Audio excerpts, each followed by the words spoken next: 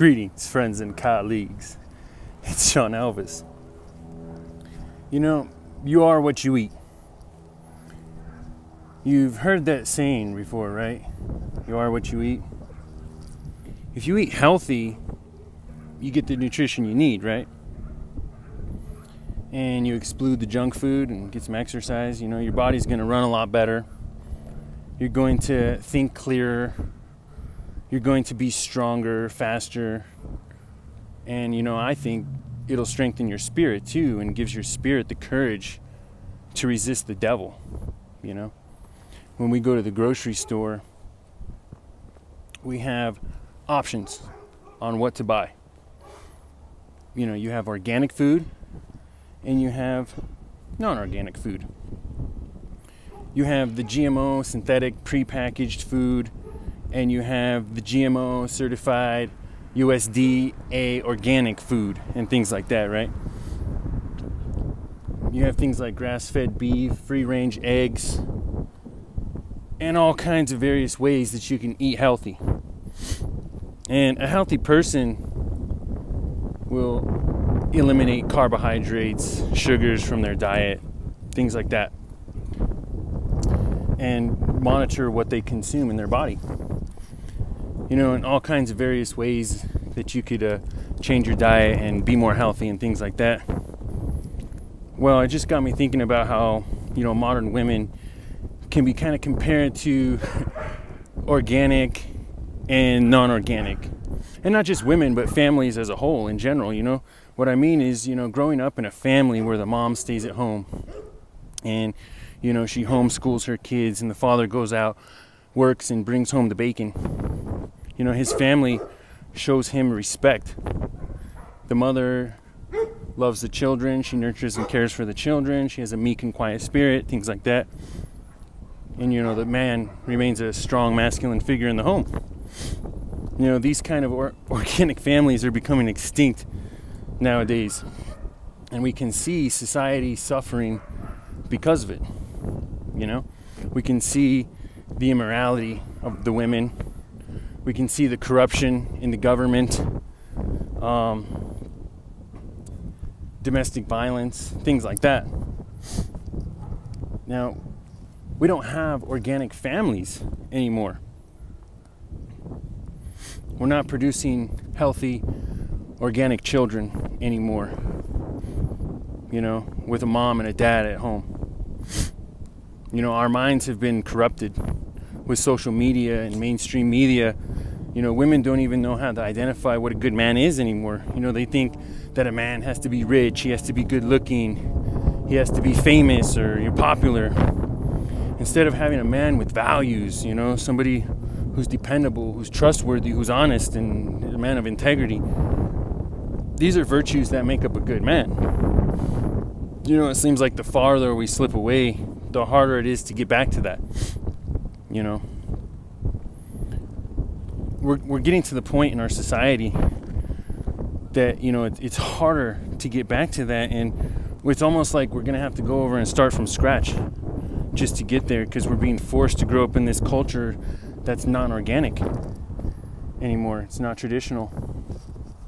You know, I look back at my grandma, and, you know, she was married at the age of 16. She got married to her husband, stayed with him, and she raised 5 healthy children, 3 girls and 2 boys, one of them being my dad, you know. And I look back at, or I look right now on all my uncles and my aunties, and I can see that feminism has destroyed families, because all these women are going into the workforce and they're destroying the organic family.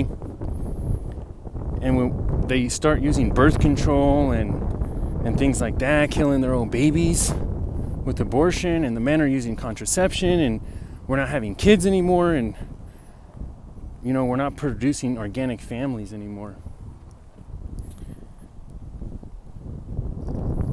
It's almost like we're just littering our lives with pesticides and destroying our crops, just letting the wolves just come in and eat our sheep, and it, you know, it's just so sad. I mean, you can go eat McDonald's every day, right? And it's easy. You can go get your Happy Meal, and it's super easy, and you can do that for a while, you know, but eventually what's going to happen to you? You're going to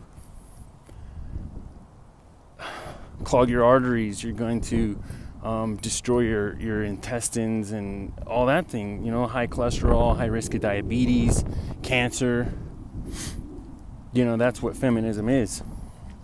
You know, these women of today, these women in the workforce are competing with their husband to bring home the bacon instead of just being at home with the children and raising them and doing their part, you know, doing their share of the work. That, you know, what it takes to raise an organic family. You know, these guys out here are using condoms and they're not being dads anymore. You know, it's just real sad, you know, and somebody like me who wants to have an organic family, who wants to produce good children, you know, it's tough. It's tough. You know, it's like, how can you? The society we're living in is just almost out there to get you. And, you know, the American culture is now like, as long as I get my Happy Meal, as long as I'm fed and I'm taken care of, to hell with everybody else, right? That's like the new American way. Everybody's just living for themselves. It's almost as if we need to burn it all down and enrich the soil and start from scratch, you know. I hope it doesn't come to that, but I mean, what are we going to do? You know, organic families are dying off. They're becoming extinct. I mean, ultimately, what can you do? The only thing you can do is control what's in your power to control. You know, that's why I'm out here. I'm walking to church the organic way, walking, and just trying to keep myself pure and just trying to build myself up as a man of integrity, you know, because I'm surrounded by a culture that seeks to destroy me, a culture that has just totally forsaken organic values and traditional values. It's tough out here in Denver, you know, being a man of God in Denver. Did you know that the city I live in, or the state I live in, Colorado, is the #1 like least churched, least believing in God state in the whole United States? You know, he must have put me here for some reason. I don't know why God has me here, but I don't, you know, some days I don't know if I'm Lot in the Sodom and Gomorrah, or if I'm Jonah in Nineveh. I don't know. Either way, I'm just out here surviving, trying to do his will as best I can, you know, just going my own way. Just out here going my own way, trying to live the organic way as best I can. Because I love life, and I want others to enjoy life too. I want you guys to enjoy life too. So I just wanted to encourage you guys today here real quick before I go to church. Because, you know, everybody else, you don't have to do what everybody else is doing. Just because they're modifying their lifestyle doesn't mean you have to, you know. Doesn't mean you can't be that diamond in the rough. You know, that last stand against the machines before they take over. So keep popping your red pills, guys. Keep popping your red pills and take a stand. And you know what? If they take us out, they take us out. But at least we can go out with our heads high, knowing we went out swinging, knowing we did the best that we could. Because I don't want the future generations to look at me and say, he was lazy. He just went through the drive-thru and got his Happy Meal. No, I'm taking a stand. I'm taking a stand. I'm not just living for myself.